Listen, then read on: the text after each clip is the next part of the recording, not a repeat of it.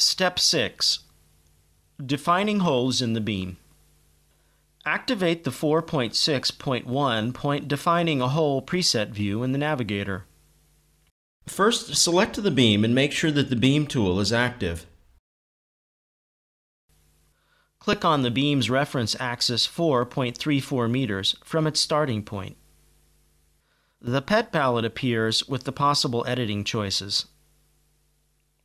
Click the Insert Hole in Beam icon to open the Tools Settings dialog box.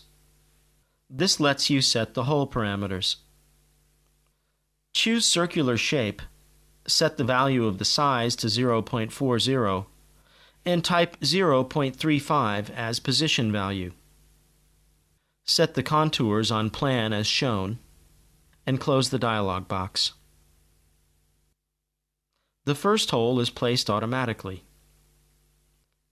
Activate the 4.6.2 multiplying holes in 3D view in the navigator.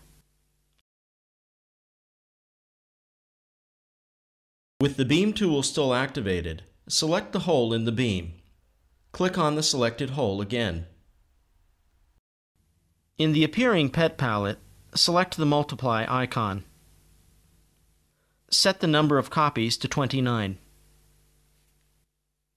Choose the Vertical Displacement Off radio button and activate the Increment Geometry method. Return to the 3D window and start the operation. Type 1.10 meters for the distance and hit Enter.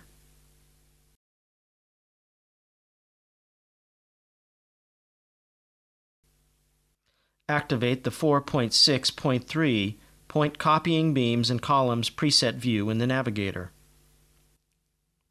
Draw a selection marquee around the construction elements to copy them. Activate the column tool and choose the Select All Columns and Marquee option from the Edit menu.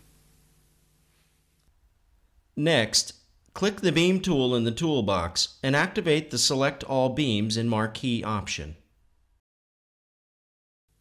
Do not copy the column at the A1 grid intersection lines.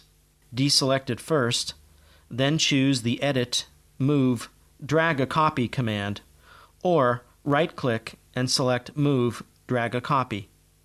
Move the elements as shown.